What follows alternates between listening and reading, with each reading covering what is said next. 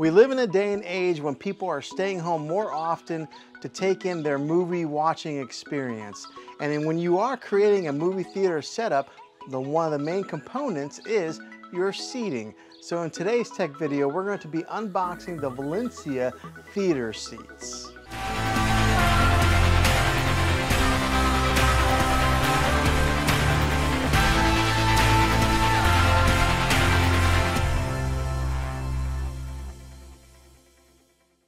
Well, hey guys, Juan here. Thanks for stopping by my channel and checking out this video. So in today's tech video, we're going to be assembling the Valencia theater seats. Now, Valencia reached out to me, asked me if I would like to take a good look at their chairs and put them to use. So I'm partnering with Valencia on this, and I'm going to be unboxing and getting these set up, and I'm going to take you guys on this journey with me. Now, this video is going to be one of 3 parts. This is going to be the unboxing and the setup of these. I am in the process of building a house and creating a theater room, and so I'm going to be creating a review video and then a 3-month later video. So this is part 1 of 3.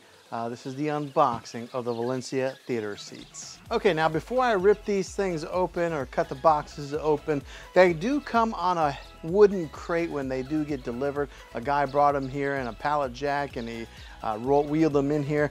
They are pretty heavy. Yeah, they come wrapped in cellophane and they've got this little strap here, but let's go ahead and bust these open and see what's inside the box. Okay, so when they sent these out to me, they did send me out 4 different chairs. I got a little bit confused though, because 3 of the boxes on here say Osseo Brown left armchair. So I thought that they sent me 3 left chairs, but as you can see that this box here is bigger than the top box. So this one here has Osseo Brown double armchair. So this is the first one, and then these other 3 boxes are the left armchair. They get connected to this one here. At least that's what I'm assuming. Let's open them up and find out.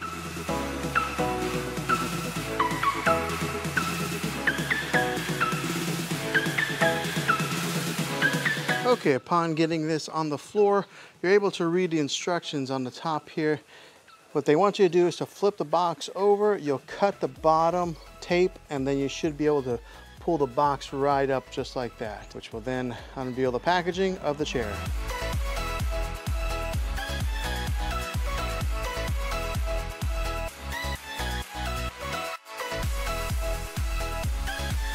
Okay, just at first glance, by just ripping off the packaging, right here you'll see that it does have that nice brown leather look here. It's got the controls here on the side, spot for your cup holder, and then this is kind of an addition if you want to put on a table to slide across. But at first glance, this is what we're looking at on the assembly process. It's got some hookups here and here, and then the back comes on and off.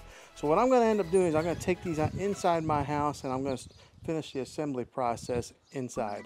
Okay, now we have 2 chairs inside, and I want to show you guys the easy way that these things get assembled and connected together. It's got these metal bars here that you would just then take from here and just slide it back on it. So the back just slides right on, kind of like it does any type of like lazy boy recliner or recliner that you buy.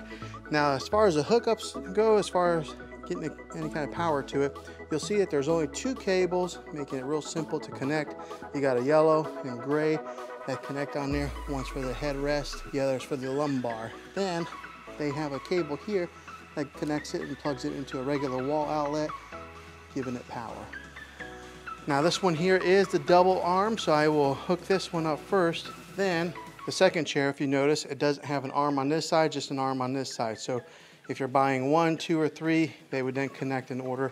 But you hook this one up first, put it all the way to the right as if you're standing on it or standing in front of it, and then the rest of them get connected to the left. So let's go ahead and get them assembled. Okay, I'm going to connect the cables first before I put the back on, and connect them as simple as plugging it in like that.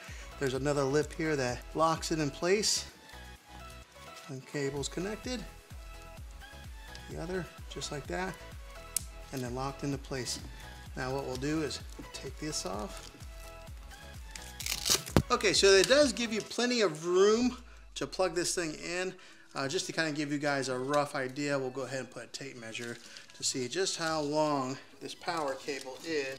And it's looking like it's 6 foot. So you have 6 foot of room in order to plug and get power to your chairs into a wall outlet. Okay, also included in these chairs, they give you these like rubber feet that have adhesive on one side and then some, it's like a thick, looks like about 1/8 of an inch thick padding on here to put on the feet, so that way it'll help protect, I don't know, maybe your carpet, or keep, if you have a hardwood floor, from sliding. So these are also included. They give you 10 of them. Okay, so the first chair is now assembled just like this. I plugged it in, and as soon as I plugged it in, the lights came on right here, and then if you hit that button there, it turns on the lights for the cup holders and underneath, just like so. Let's go ahead and get the other one assembled. Okay, now that we have this assembled here, it's a matter of just sliding this over to connect these pieces here to make it look like it's dual, just like that. And they are pretty, I mean, they got some weight to them, so they're pretty heavy. They don't move around once you get them placed in here, but that's what it looks like with just 2 chairs.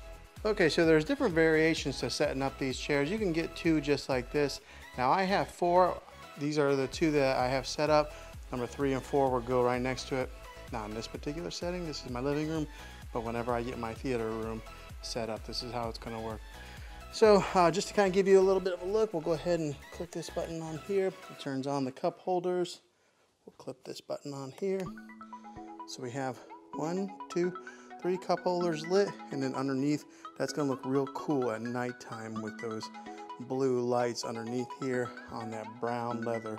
Now just touching this, I mean, there is a lot of padding on these things, so you're gonna be pretty comfortable sitting in these seats with that brown leather stitching. It just looks real classy, it looks real nice.